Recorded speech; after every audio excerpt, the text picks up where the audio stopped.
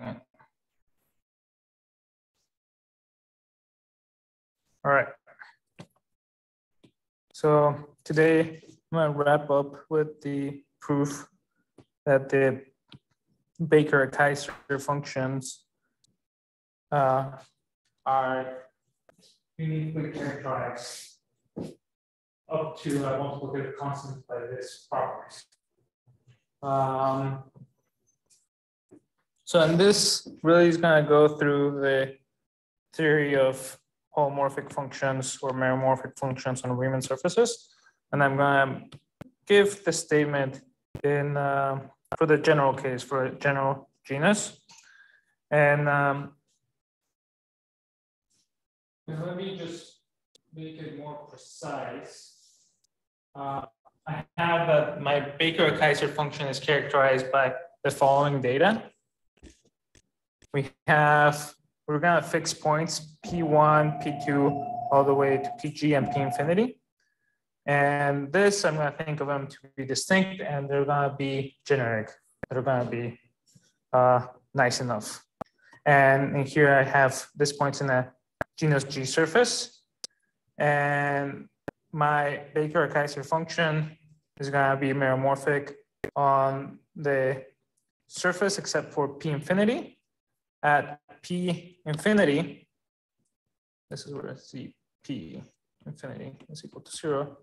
In the local coordinate, for the local coordinate of P infinity, it's going to have an essential singularity of this form.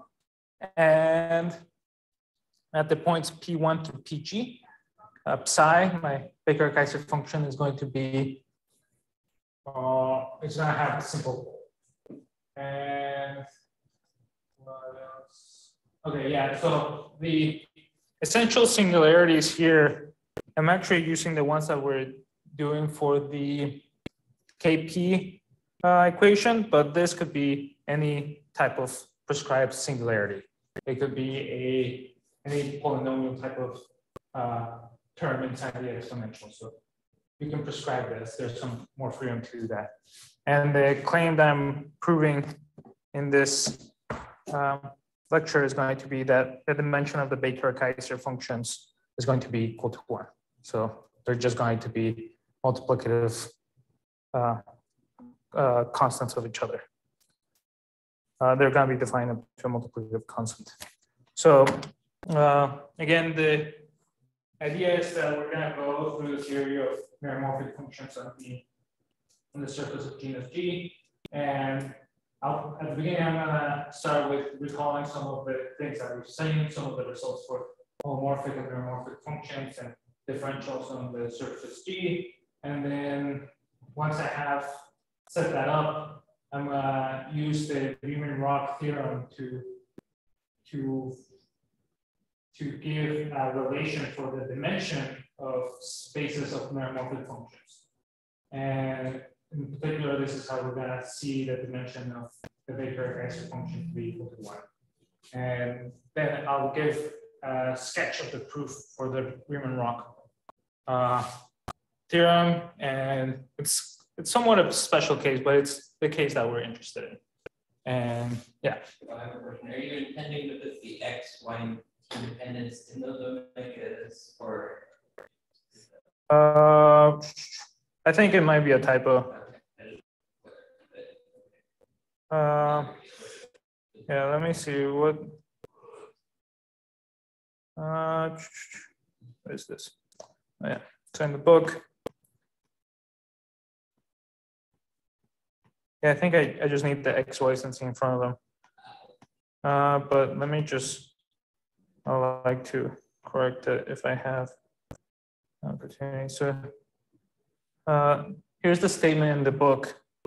The prescribed singularities or the prescribed, so in here, the P infinity corresponds to just Q1 and 1 point, but you could potentially have more points with essential singularities.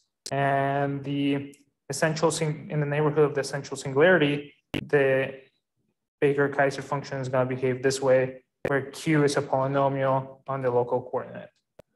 So the general statement, and then let me go to the KP, what did we have? I think, yeah, I got confused with my notation, but it is XYZ. It should be XYZ. Yeah. Thanks. X, Y.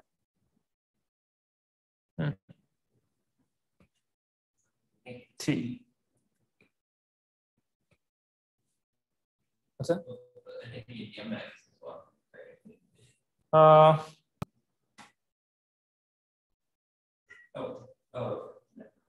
Yeah, that's just XYT. The omegas come in. Yeah, when you define it this way, when you have the global definition. Yeah. So yeah, so let's start with just recalling some of the facts and statements for holomorphic functions and meromorphic functions. I'm trying to sketch this result so that not everything's black boxed, so that we have a better feeling of everything. So first, holomorphic functions for genus G surface, Riemann surface. And the first claim is that if F is holomorphic, then F is constant. And what I mean by this is that F doesn't have an equals. So this is a simple enough statement that we can grasp. We can have an argument for it. So in here, I have that F is holomorphic. There's no poles, so that means that I can bound my so I can bound my homomorphic function, but by some constant. And in particular, if I take the exponential of f, I can say that E of f is going to be homomorphic on sigma, and in particular, this is going to be bounded, and it's going to be, since sigma is going to be the Riemann surface is compact, there's going to be a point in the Riemann surface that attains a maximum in the Riemann surface, meaning that for all other points in the Riemann surface, this is going to be an upper bound. And this is where we are going to obtain our contradiction, because we're going to show that there's no maximums, that there's in the Riemann surface. And because it turns out to be a harmonic function. So to make everything precise, let me take a chart, a local chart around the maximum. So phi is going to be my local chart for a neighborhood around P naught where the maximum is attained, into a neighborhood of the complex plane. And I'm going to define the local chart definition of my function f to be h. And here, with a loss of generality, I can just assume that U is the disk.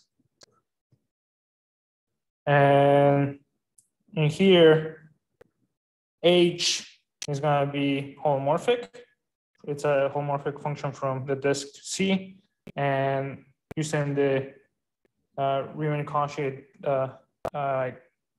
equations, we can show that once we write H as a real plus imaginary, and the real part is going to be harmonic. In particular, this follows from the following observation that the dH dc has to be equal to partial h partial x, or n minus I partial h partial y.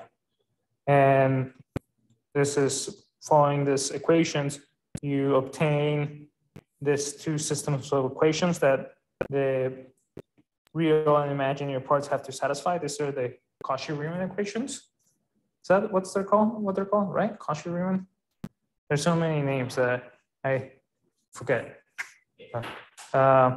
So you can now check that the real part is going to be harmonic. You start with this on the left-hand side, and then you use these identities to make the substitutions and show that this is equal to 0. So u of xy is harmonic. And that's the first fact that we need. Now, we have that since h attains a maximum, or f attains a maximum at p0, we're going to have that h attains a maximum at 0, since we are centering our coordinate phi of p0 is equal to 0. And in particular, when you take the absolute value of the exponential, that's just equal to the e to the real part of h. So that means that we have this identity for all xy's in all c's in the disk. And in particular, we have that u attains a maximum at the point 0, 0. And this is where we have our contradiction. We consider the Hessian of the u function, and we have that using the fact that it's harmonic, we compute the Hessian. We can say that this is actually equal to minus u xx squared. So you have minus and minus, so you have a negative Hessian, and that means that we have a saddle point at the point 0, 0. X equals 0, 0 is a saddle point. So this is what we have for u, and this is our contradiction because we have that 0, 0 is a max and a saddle point. So this this contradiction tells us that 0, 0 can't be a maximum, so h must be a constant. So this is it's called the maximum principle of harmonic functions, that the maximum has to be attained in the boundary. And here we're assuming that we've attained a maximum in the middle, which is not possible. So we have that homomorphic functions are constant. So we're getting our first taste of classifying functions on our Riemann surface. We've classified the homomorphic ones. They're just going to be constants. Now we are moving on to classifying the meromorphic functions, or knowing more about them, and then differential forms. So now moving to meromorphic functions. These are homomorphic functions with poles, or a meromorphic function between the Riemann surface and CP1. So a homomorphic function that could take values at infinity. I'm going to define the index of a function to be the number of zeros minus the number of poles. And the claim here is that, thanks are red, that the index of a meromorphic function is going to be equal to 0.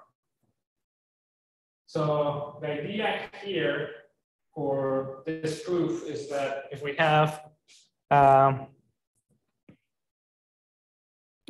have a genus G surface, I can cut it into its fundamental polygon, where the identification is given here. This is actually for G equals to 2.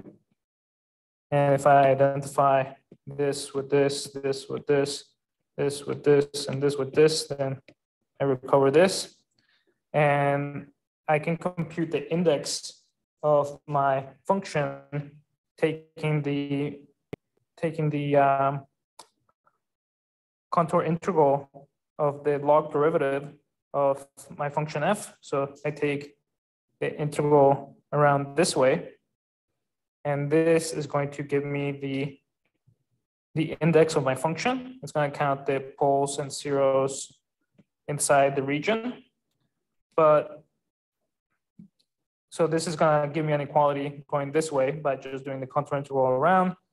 But then noticing that this and this are identified with opposite orientations, I can see that this and this are going to cancel out. This is going to cancel out with this. This is going to cancel out with this. This is going to cancel out with this. And this is going to cancel out with this. So if I actually perform the contour integral, I'm going to get 0. So I get that the number of zeros and the number of poles is going to be equal for meromorphic functions. So this is another fact that's useful when thinking about meromorphic functions on the Riemann surface. And now let's move on to holomorphic one-forms. And in here, let's do this is where I'm gonna get started to get a little bit more hand waving. A holomorphic one-form is gonna be a holomorphic map or a section from the Riemann surface to its cotangent bundle. And here I'm gonna denote the space of holomorphic one-forms to be H superscript 1, 0. And in particular, what we have here is that if V is a tangent vector at a point X in sigma, then omega of X, the one form, acts on the tangent vector Vx and gives you a scalar. So essentially it's for every X, omega is going to, it's essentially a length function, a complex length function. So it's going to be a holomorphic length function. So for each tangent space, it's going to give you distances. So complex distances. And the facts that we need are the following for the proof of the Riemann-Roch. First, that the dimension of the holomorphic one-forms is equal to G. And the index of a holomorphic one-form is going to be 2G minus 2. And here, the index again is the number of zeros minus the number of poles. And this is going to be true for any omega. And this I changed notation for any holomorphic one form. And I mean, right away you can tell that one forms are going to be different than meromorphic functions. Their indices are different. Meromorphic functions have index 0, and one forms have index 2G minus 2. So in here, I'm just going to try to sketch these facts. And in particular, I like to think more of the case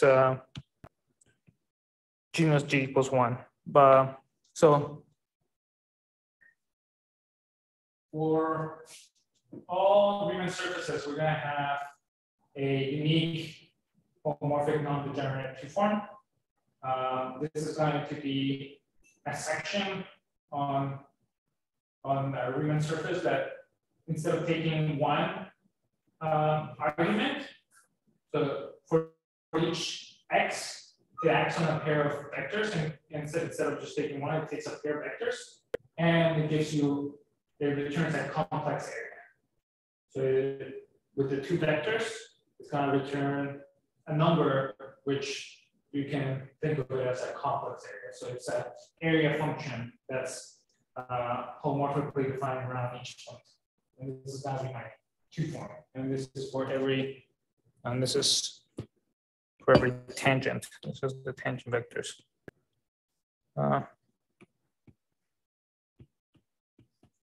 And I introduced this and this idea because and the non-degenerate really means that this area function on the vectors is only going to be equal to 0 if the vectors are parallel. So if the parallelogram that you create with Vx and Wx, if the two form is equal to 0, then it means that they're parallel. Otherwise, it's going to give you a non-trivial area for this for any pair of non-trivial vectors Vx and W. And in this non-degenerate two form, it's actually, I'm introducing it based on a comment that Tom made in, I guess, the first lecture, that you can really think about one forms as vector fields. And the way to go from one forms to vector fields is using this non-degenerate holomorphic one form, where you can do a pairing, and for every differential form, there's going to be a corresponding differential vector field that's induced by this pairing.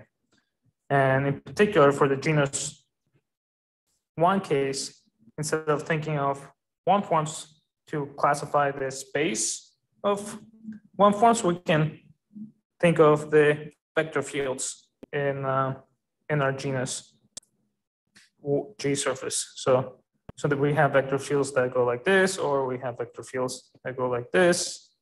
So this is easier to picture and motivate. And additionally, we have that if we define H1 to be the space of differential vector fields, H10 to be the homomorphic vector fields, and H01 to be the space of anti-homomorphic vector fields, we're going to have a decomposition of the differential vector fields into a direct sum of differential and into homomorphic plus anti-homomorphic. And additionally, we're going to have that the dimensions of the homomorphic and anti-homomorphic have to equal to each other. This is by complex conjugation. If you have something that's homomorphic, you take the complex conjugate, you get something anti-homomorphic. And in particular, for this case of the genus 1, we have 2 linearly independent vector fields. So one is going to be a vector field that goes around the circle this way, and the other one is going to be a vector field that goes around the circle this way. So we're going to obtain that, in general, that the dimension of the differential vector fields is going to be 2G. And by this relations, we get that the dimension of the homomorphic vector fields is equal to G. And in particular, this tells me that the dimension of the space of homomorphic 1 forms is equal to G. And in here, this argument, I can change homomorphic to homomorphic or anti-homomorphic to anti-homomorphic. So here, this is the first statement that I wanted to prove or kind of motivate. I'm not going through all the details, but at least motivated for the case G equals to 1, then the space of homomorphic 1 forms is equal to G. If we thought of the genus 1 surface as like the complex plane module of a 2-dimensional lattice, right? Would then the kind of vector field kind of point in either would like the real part kind of point in the A direction? Yeah. The imaginary part. Yeah. Yeah. So those are going to be the 2. So we can think. The real and imaginary parts. Yeah. So I guess you would want a parallelogram, but. Oh, I should probably do this. And yeah, so you can, here you're going to have a vector field that goes up. That's one vector field. And then the other one, you can have something that goes like this. And those are the 2 vector fields for the torus. Yeah, that's a good way to think about it. For the torus, and it's fairly clear. I still have a hard time drawing all the vector fields for a genus G surface.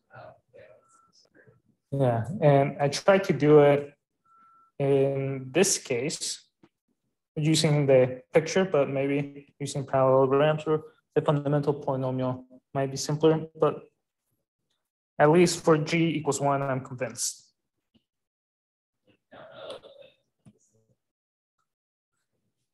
Yeah, it's fairly good model and description.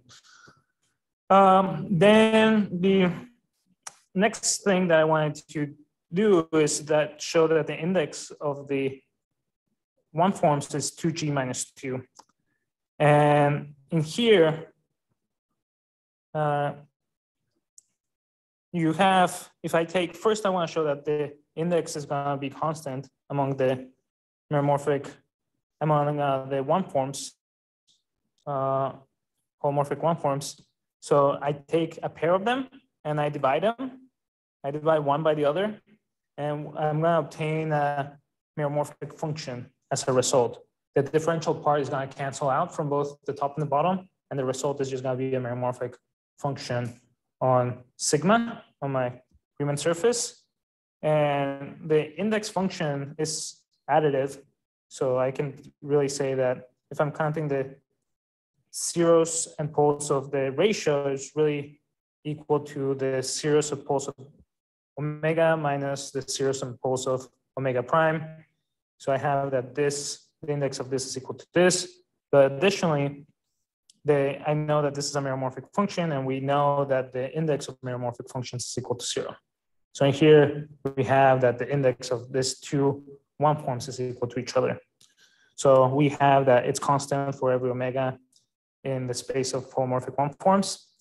And then the way to see that the index has to be 2g minus 2 is that the index of the one form is really going to correspond to the zeros of the vector field. And for instance, in here, if we take this vector field of just pointing down, that like, I guess, wraps around. So if you detach the top and the bottom, you just have something that wraps around the torus, and it's never equal to 0. So this differential form is not going to have any zeros, and it's not going to have any poles. And you can see that for the torus, the index is going to be 0, which matches this formula. In general, you can go through the Lefschetz fixed point theorem. Lefschetz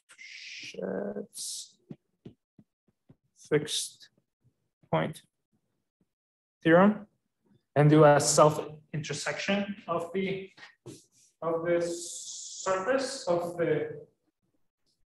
a self-intersection of the Riemann surface, and get the formula for the index.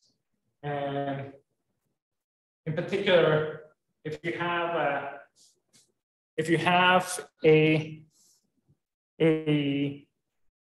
vector field, then what you can do is use the vector field to shift everything, shift all the points in the surface and kind of create another copy of it that intersects itself.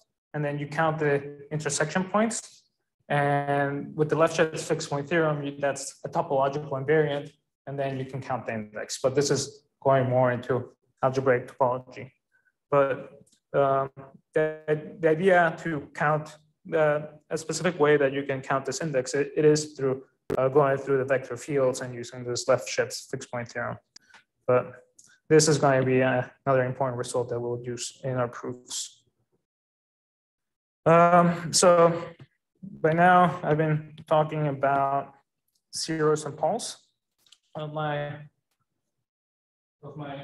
meromorphic functions and differential forms. And I'm going to introduce this notion of divisors, and in particular is a way to keep track of the poles and zeros in a precise way. And here, a divisor, I'm going to, it's essentially a bookkeeping technique more than anything. And a divisor is going to be,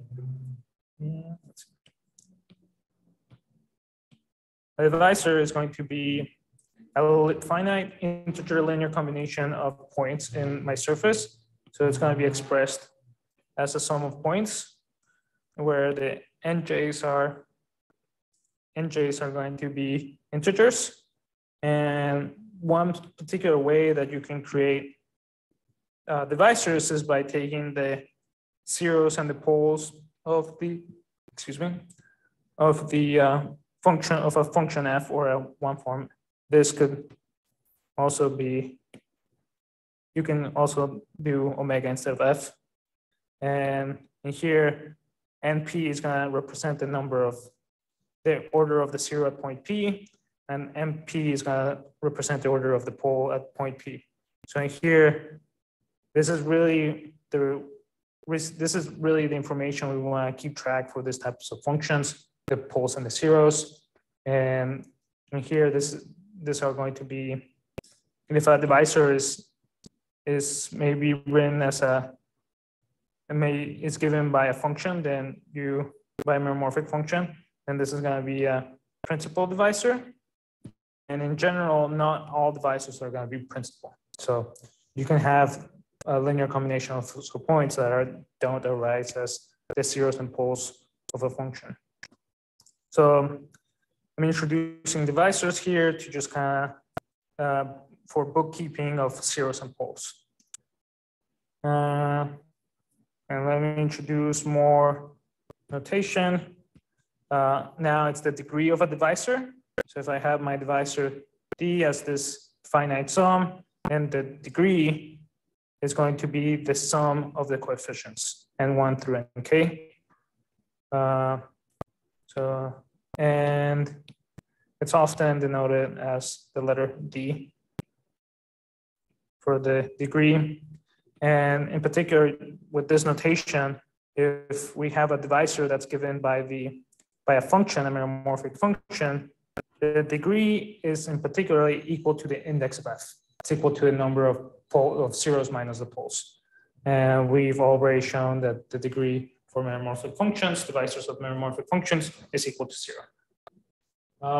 So this is where we're trying to start characterizing or describing spaces of meromorphic functions in a Riemann surface with prescribed poles and zeros. And here, I'm going to introduce the space LD, which is going to be the space of meromorphic functions on sigma, such that the divisor of f plus d is greater than or equal to 0, which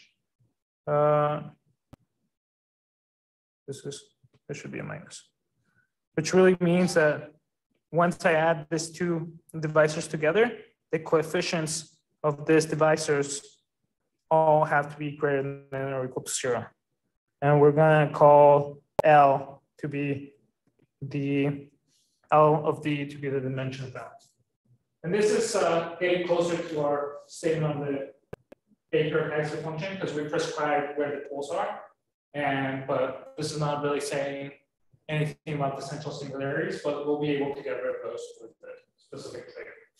And so this is the type of space that we want to determine. And for the Baker-Kaiser function, this to show that the space of Baker-Kaiser functions is equal to 1, then what we want to do is compute the dimension of a specific LD for a specific choice of D. And for that, we need the Riemann-Roch theorem. So theorem somewhere. And this is Riemann-Roch.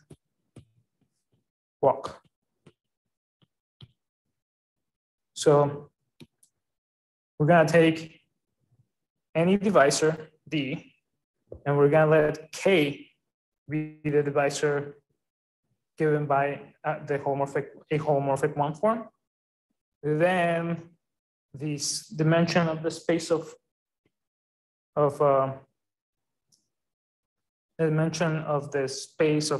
meromorphic functions with divisors with this prescribed poles and zeros minus this dimension is going to be the degree of D plus 1 minus G. So this is the formula. So here we're going to start relating the, we're going to get a precise formula for the dimensions of the spaces, and we're going to be able to use this formula to actually get a precise formula for the space of Baker-Kaiser functions. The idea of this proof is really is that I take a function in LD, capital LD, so function with prescribed pole structure, pole and series structure given by D, and I try to control the residue around the points in D. And if I can control that the structure of the residues around that poles, then that's gonna give me enough information to figure out everything I need about my function. This is similar to the proof. This is similar, like a similar idea to the proof that a bounded homomorphic function is constant, in that where you can use a residue theorem to actually show that it has to be constant by controlling the residue of that function and knowing that the function is bounded. So in here, we're going to go through some residue computations to actually show this equality. And I'm going to focus on a specific case. I think the general proof is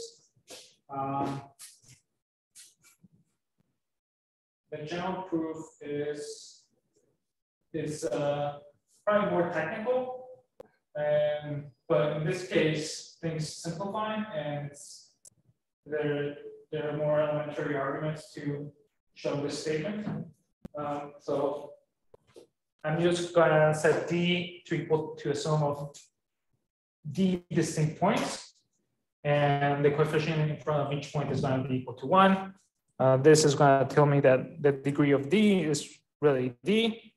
And in here, the space capital L of D is going to be meromorphic functions F with a worst simple poles of PJs. So this is prescribing the pole structure of my functions. The zeros can be anything, but the poles, there can only be at most D poles, and they can only be at worst simple. So this is going to be the specific case that I'm going to consider, and this is the case that applies to the Baker-Kaiser function. Does this make sense? Yeah, the LD there, just the lowercase L deals with functions. I think it's the other way around. So capital D is space, and lowercase l is dimension. Oh, okay. Yeah, the other way around. I see that. Yeah. I see that. Yeah. So we're trying to figure out the dimension of this space, and this is the space that we will need for the Baker-Kaiser function. So I'm going to do it through a residue map. So I'm going to define a map from the space of these functions to D copies of the complex plane by taking residues at the different D points. And this is a little tricky, in particular because the proof is coordinate dependent, but the result is coordinate independent. So in here, I'm going to actually define this residue map, you need to, it's tricky to define the residue of functions globally or coordinate independent in the Riemann surface. But what you do is, to make it precise, is that you actually fix a set of coordinates around each of the points of the divisor. And in here, I'm gonna have this J coordinates, where J goes from 1 to D. And so that at the Jth coordinate Pj is equal to 0. And I'm gonna define the residue J of F is going to be the residue at 0, at Cj is equal to 0. Cj is equal to 0 of this function written in local coordinates. And in here, I am making a choice and I am fixing local coordinates, but I'm making these computations locally. So given that, I can then define my residue map to be the D-tuple of the residues around all Pj points. So this is going to be my map. And the way that I find out the dimension of LD is through, again, index theorem. So the residue map is a linear map. So I obtain that the dimension of LD is going to be equal to the dimension of the image of this map plus the dimension of the kernel. So this is just linear algebra. And what I do now is I figure out what the dimension of the image is and figure out the dimension of the kernel. And the way that's going to work out, this is simple to do. This one, I'm going to do a lower and upper bound, but that's going to be enough to give me the result. So the first thing that we have is for this residue map is that the kernel is just going to be the constant functions. So it's just going to be one dimensional. It's just going to be C. And this can actually be seen fairly straightforward. We have that if F is in the kernel, then the image is going to be 0, 0, 0. And that means that the residue at each of the points Pj is equal to 0. That means that it has no poles. And the only places where it may have poles, since it's an LD, is at this Pj. So that means no poles. So that means that it has no zeros. So that means that it's constant. So this is going back to our original statement that holomorphic functions on Riemann surfaces are constant. So this is going to be, my kernel is going to be one dimensional. So it's going to be C, the constant functions. That's the easy one. Now, next, we consider the image. And we're going to take a holomorphic one form, omega, and we're going to write in local coordinates and for the different Pjs. And again, the local coordinates were fixed from the very beginning.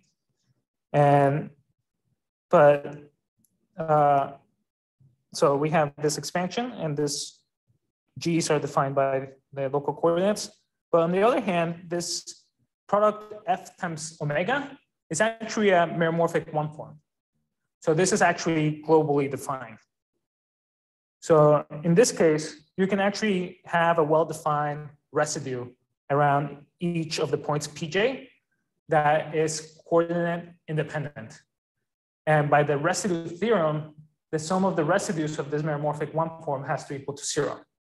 So in particular, we have that this residue by the residue theorem is going to have to equal to 0.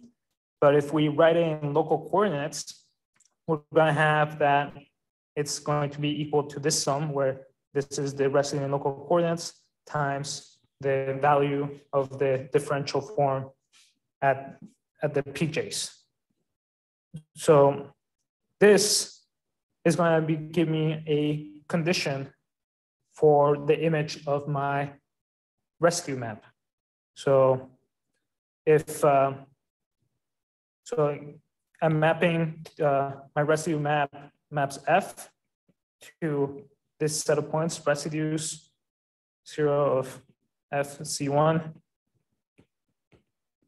So it maps it to a D tuple, residue 0 FCD. It maps it to a D tuple in CD, but in the image, they have to satisfy this linear condition where the Gj zeros are some coefficients that are given by the local expression of my differential W. So this is a restrictive condition that's going to bring down the dimension of the image. And it's going to bring it down by 1 because it's a linear condition. Well, that's if, so this is going to be a condition, but we actually have to be careful because this condition may be trivial in the case that all these coefficients are equal to 0. So in here, what's happening is that for each So the dimension of the image is going to be, for the image is going to sit in CD. It's in the D tuple. So we already know that the dimension of the image is going to be less than or equal to D. And for each of these relations, we're going to bring it down by 1. And we actually have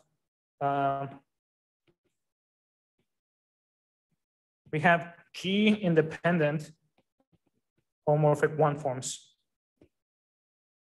So this is, so we potentially we could have up to G relations that are going to each bring the dimension down by 1. So potentially we could have D minus G as the upper bound for the image, which is brought down once for each of these relations.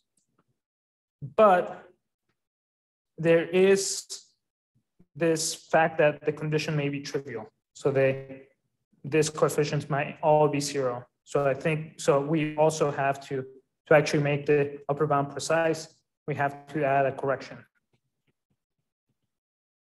And we need to account for the cases when all the coefficients are equal to 0. So this is what we need to take care of. So in particular, I introduced this space, L tilde minus D, which is the space of all 1 forms that vanish at the PJs. This is what's going to lead to a trivial condition.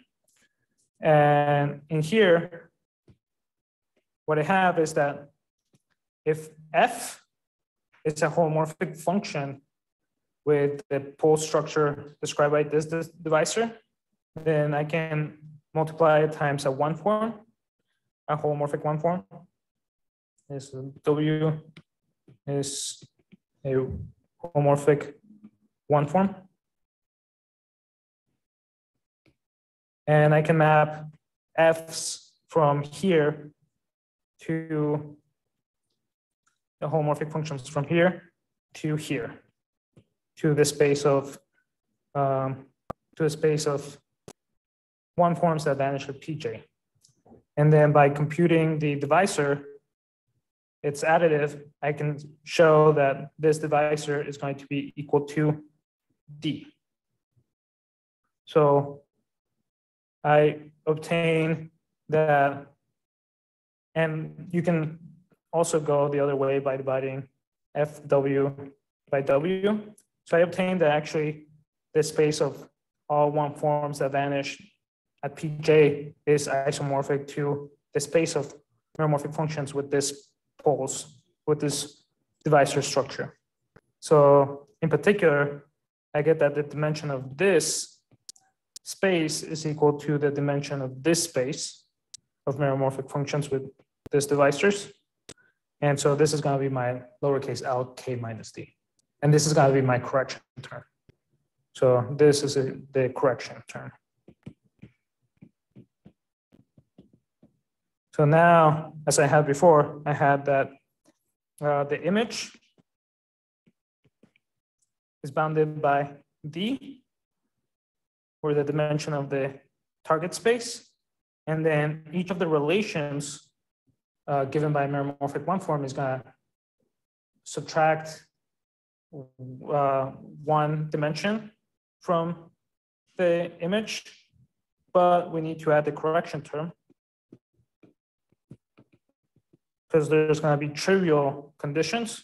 So we have that it's going to be D minus G plus L K minus D.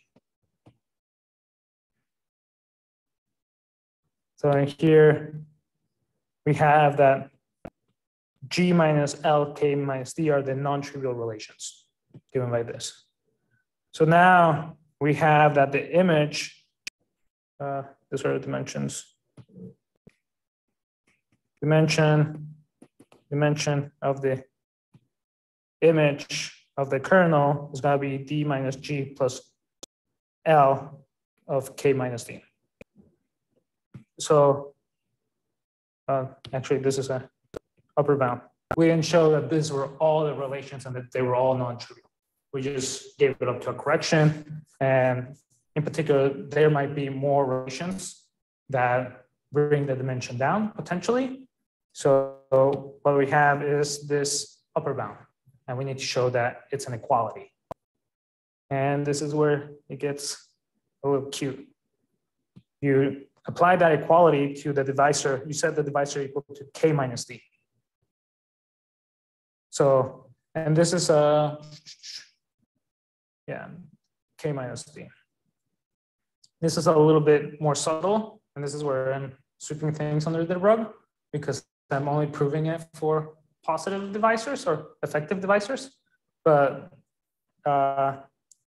potentially you can make this, if d is less than 2g minus 2, then you could actually make this work in this setting, but I'm just gonna assume that it now holds.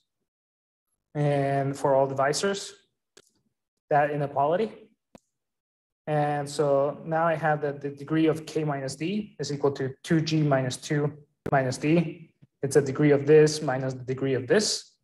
So the degree of 2g minus 2 is the index degree of k is equal to just the index of omega at the 2 form. And we showed that the index is equal to 2g minus 2 earlier. And then the index of d, we set it to be equal to d. So if we apply the inequalities from the previous slide to this divisor, we have that we get 1 plus d minus g, and now L minus L of, what is it, d minus k minus d is going to be just LD.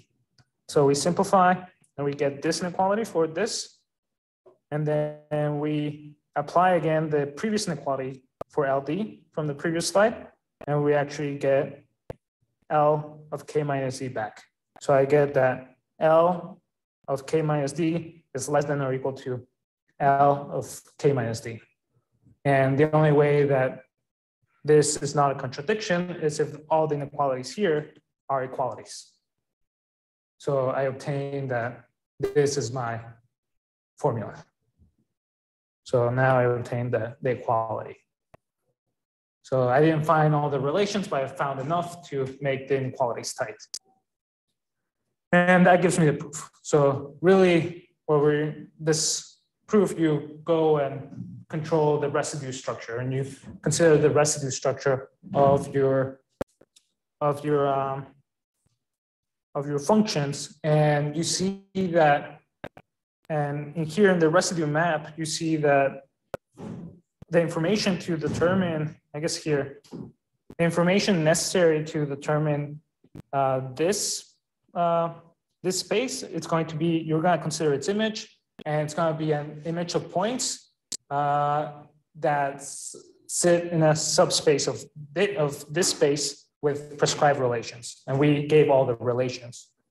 And so we have a precise description of LD as the image, and we have this equality. So let me now, any questions before I move on to the Baker-Kaiser function?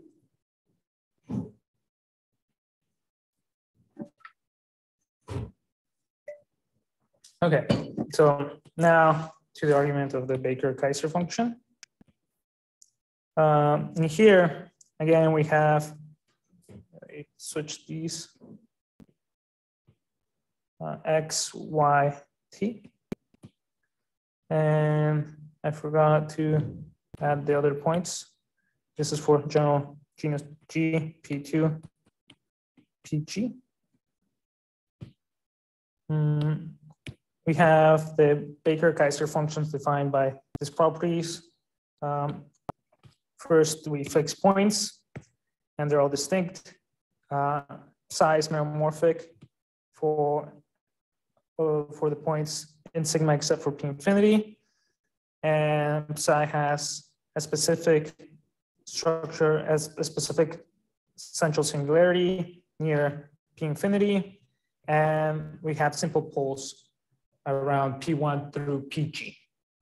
And the claim here is, again, that the dimension of this space is equal to 1. So the proof goes as follows. We take one of the functions of in the Baker-Kaiser space. Here, the BBIM book actually gives you a construction of a function here. So we can assume that there is at least one function in there. And now we consider any other function in this set of Baker-Kaiser functions. And we consider the ratio of these two functions, psi over psi naught.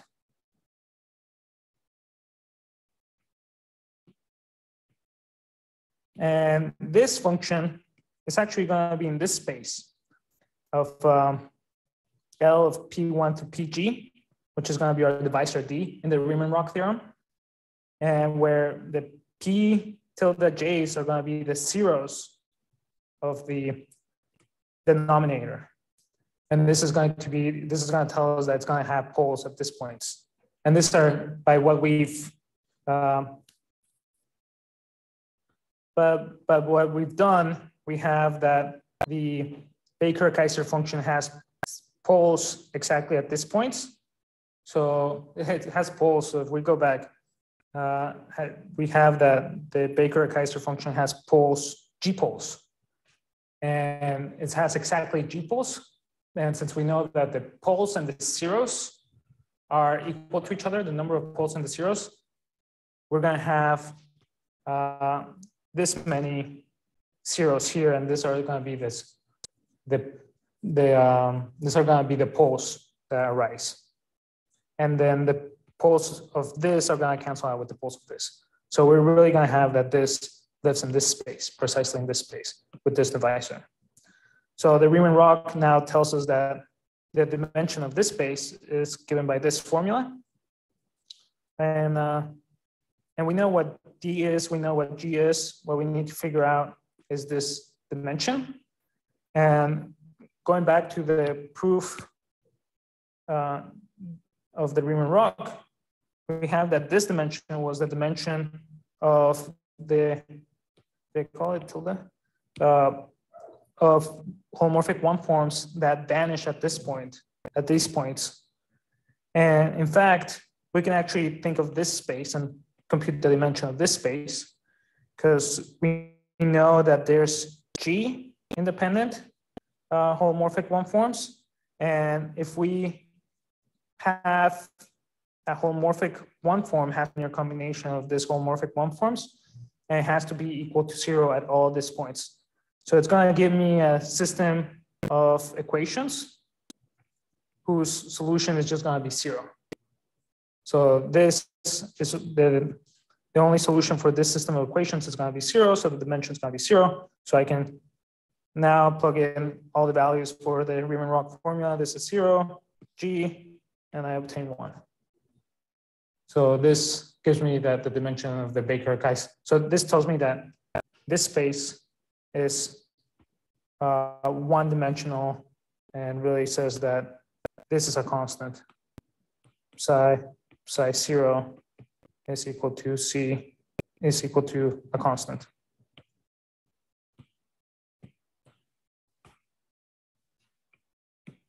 Psi 0 is equal to a constant, so they're one dimension, so psi is C times psi 0. So they're uniquely determined up to a constant. And that's it. So now we know that the space of Baker-Kaiser function is one dimension.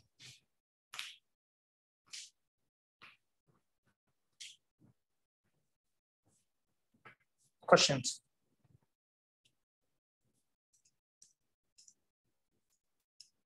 All right. I have a question. For different partial differential equation, you will have to divide the different. How do you divide the Kaiser and tensor function?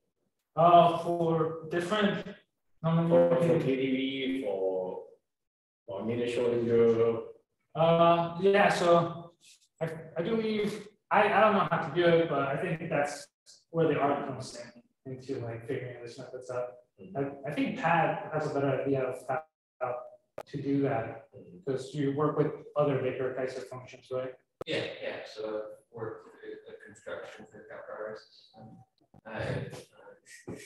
I worked through the NLS construction. I just haven't written any papers based on it.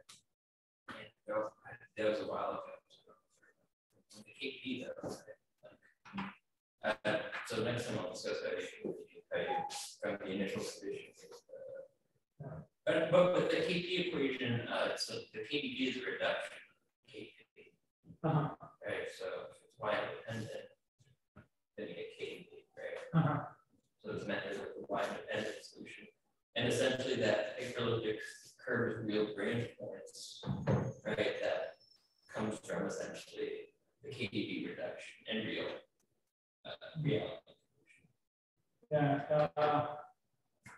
But and I guess something that seems important to me, or where there's more freedom, is the structure of the essential singularity. So in this case, we have the essential singularity only at P infinity and of this structure, but you can add multiple essential singularities at different points and have the same structure, and that's going to give you a different class of Baker-Kaiser functions. So those would probably give you maybe a different, I don't know if they give you a different PDU or something like this. Well, if you're doing the Capra system, you have two, or nonlinear Schrodinger equation, you have 2 points at infinity, because you have a double sheet cover, but you have an even number of finite branch points in all those cases. And then, right, in that case, you have 2 points, and what you do is you normalize the Baker K0 1 point, and then to be 1 times the essential singularity, and just say it has the other kind of essential singularity at the other point, and you get some condition that connects them. And so, yeah, for the NLS, but the NLS is also a vector value Baker-Kaiser function too. So yeah, things are still different. Yeah, so I think that's a good question of like characterize the Baker-Kaiser function and the related PDE. I haven't thought about it exactly. I just like think about it ad hoc at this point. But the other thing that I think is interesting, the way that I think about this Baker-Kaiser functions, I think in analogously to exponential functions in the complex plane, and the way that like you can use exponential functions to solve a lot of PDEs and ODEs, and like a lot of the linear ODE theory goes through exponential functions. And this is the analogous object. Is a specific like function with an essential singularity, kind of like the exponential function has an essential singularity infinity that like solves differential equations. But it's a generalization in other Riemann surface. In the singular case, and the corresponding solitons, you can come up with something that's an analogy to the Baker-Kaiser function. That's just a rational function of the exponential as well. I'll mention that next week or the week after. I guess speaking of singularity, then I think another way that we can change things is by, I guess, having more the changing the simple pole condition, but I'm not sure if that's kind of like change the dimension of your space. So that might change the dimension of your space, but we really want to. So another place where you can try to change the Baker-Kaiser functions at the pole structure. They could be, I'm not sure if you could have like order 2 pole at one of the PIs. Then whether that would give you something different.